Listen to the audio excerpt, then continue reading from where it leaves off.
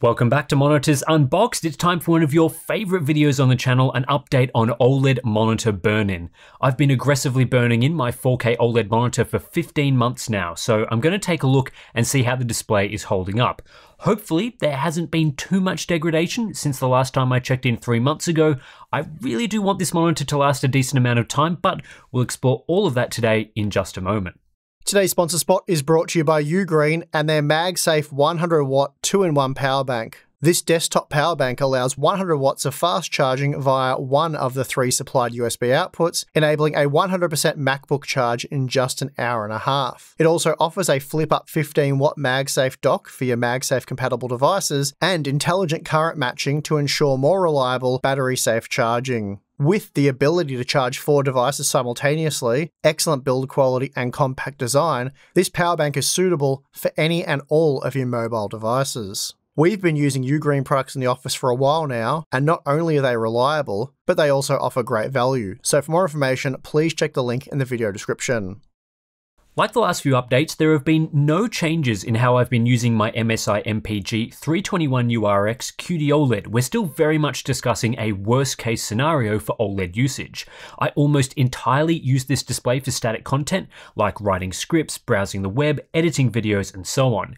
As a result, there's basically no content consumption or gaming occurring on this display, the complete opposite of how we normally recommend people use OLED panels. Now, if you missed the last couple of updates, I'd recommend going back and checking out at least the initial video, just so you get an idea of the setup I'm using and why I've decided to use MSI's 4K 240Hz QD-OLED gaming monitor as my workstation display. But basically, the idea here is to perform a real-world test of OLED longevity in the worst possible configuration, effectively burning in the display on purpose. I swapped my 32-inch 4K IPS LCD for this QD-OLED and changed nothing else about my setup, so no dark mode or screensavers or anything like that, and that's to see whether OLED monitors really can be used as LCD equivalent productivity displays long term. I use my monitor more than 8 hours a day, and sometimes that usage is continuous with no breaks for the display to turn off and rest. This leads to hours upon hours of static usage, something that has been perfectly fine for LCDs for a long time, but is quite risky on newer OLED screens. The progression to this point has been as follows. After 1 month and 200 to 250 hours of usage, I saw no signs of burn-in. After 3 months, 650 to 750 hours of usage and 71 panel compensation cycles, I saw faint signs of burn-in. After 6 months, 1200 to 1500 hours of usage and 141 compensation cycles, burn-in was a bit more noticeable than at 3 months, but not overly problematic. Then at 9 months, 2000 to 2300 hours of usage and 224 compensation cycles, there is still some burn-in, but there were relatively few changes compared to the 6-month results. The most recent update we did was at 12 months, 2700 to 3000 hours of usage and 322 compensation cycles. Again, burn-in progressed at a slow pace, but worsened compared to previous results, with a more visible line down the center of the display and more prominent taskbar burn-in. After 15 months, the 321URX is reporting 413 compensation cycles, and I would estimate around 3400 to 3800 hours of total usage. This continues to be around 8 to 10 hours of usage at 200 nits of brightness per compensation cycle, and around 8 hours of screen use every single day for 15 months. The recommended rate for panel protect cycles is every 4 hours of use, so our test continues to be particularly stressful, especially when factoring in the high level of brightness and how I don't put the monitor to sleep after a few minutes of inactivity. The display side burn-in protection features are enabled, and everything here is a realistic use case. It's identical to how I used an LCD, but it's probably more of a worst case scenario than a typical usage pattern for an OLED buyer. In this update, we're showing the 6, 9, 12, and 15-month results. Again, we're focusing on the center of the display, which is where in previous months there was visible burn-in. A line down the center of the screen, most likely due to frequent use of side-by-side applications. I've made a couple of changes to how these burn-in results are rendered to hopefully combat YouTube's compression, including adding some static noise into the image, which seems to reduce compression artifacts and makes the burn-in more visible. I experimented with a couple of solutions, and this seems to work the best when trying to highlight small differences in dark images. I'd still recommend watching this video at 4K for the highest image quality, and I'm also offering a much higher bitrate version of the burn-in examples for Patreon members to examine. This version removes the noise added to the YouTube version and uses video of the screen instead of static images for higher fidelity. Unfortunately, we just can't show the raw examples like this on YouTube without compression completely destroying the image quality. First, we're going to look at the original unenhanced examples, which roughly show how burn-in looks in real life. If you look closely at these images, and it can be hard to see because the level of burn-in is not overly obvious, you'll spot three main burn-in artifacts. There's a line down the center of the screen, which corresponds to the border of applications when used in a side-by-side configuration.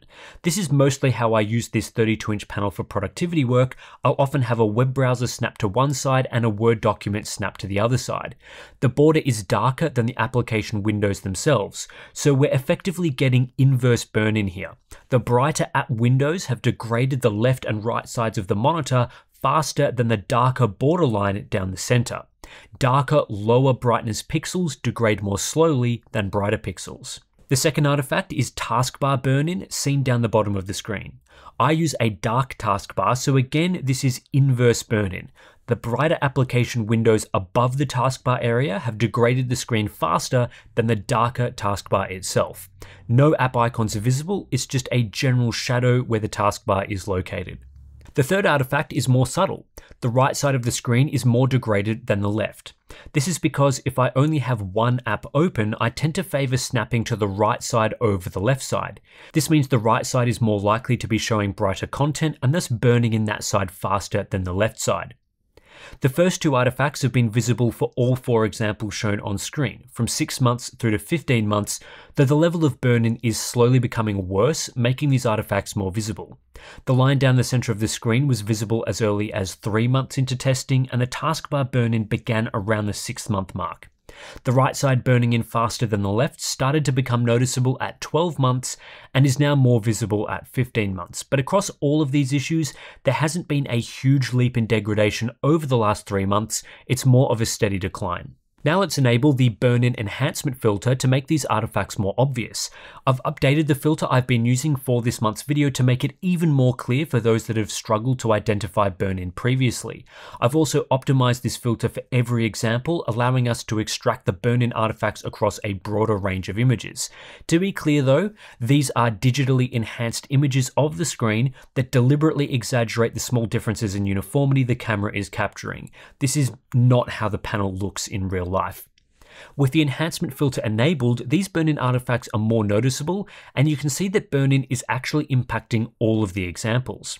While it's most noticeable in the mid-grey range, both using the enhancement filter and in real life, there is also a subtle level of burn-in affecting dark greys and lighter greys and whites. The line is most prominent, but taskbar burn-in is also visible. Of particular interest are some of the mid-grey enhanced results, which show the left-right uniformity issue getting worse over time from 6 months through to 15 months. The right side is visibly darker now than it was back at 6 months in several of these examples, and there is clearly more degradation today, even compared to our previous snapshot after 12 months of use. This has the effect of making the line more visible, because it makes the boundary between the left and right side of the monitor more distinct. This is something I'm starting to notice more in applications with a dark background like Premiere. The line is becoming easier to notice, and grey uniformity is getting worse. We can also use color examples to explore how individual subpixels are degrading. This is pretty hard to spot in the regular shots, but there are some faint signs of burn-in throughout each of the color examples. But when we enable the enhancement filter, things become more obvious. The red subpixel has degraded the least, though at the 15-month mark there are some very faint signs of vertical line and taskbar artifacts. The blue subpixel is the second most affected, with more obvious levels of burn-in, and this goes back to the 6-month mark. This subpixel seems to be degrading slowly with only small changes comparing each 3-month interval, though the 15-month result is the worst in terms of vertical line and taskbar artifacts. Then we get to the green subpixel, which is clearly the worst of the three and shows all three of the issues we've been talking about in the most obvious way. The green subpixel also appears to be degrading the fastest, particularly when looking at left-right uniformity. Uneven aging of the subpixels will affect color temperature over time. If red ages more slowly than blue and green, the panel will slowly shift red. This is something I noticed in the previous update. My panel started out with a 6450K white point and had shifted to 6350K after 12 months. With that said, I haven't noticed a significant difference between 12 and 15 months. The test results were within the margin of error.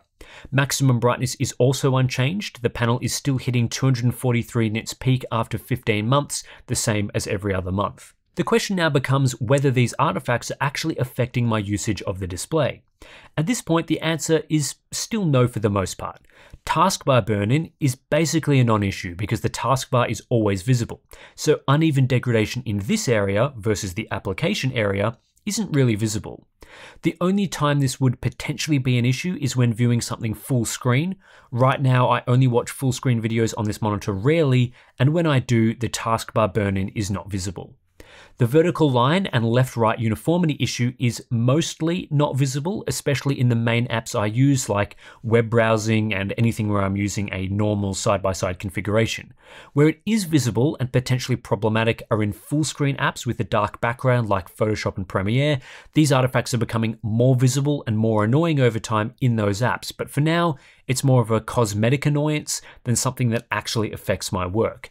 These problems are practically never visible in full-screen video content. For now, it requires a uniform dark grey background for me to notice. While this QD-OLED panel does continue to degrade slowly, I think the outcome to this point has been relatively good.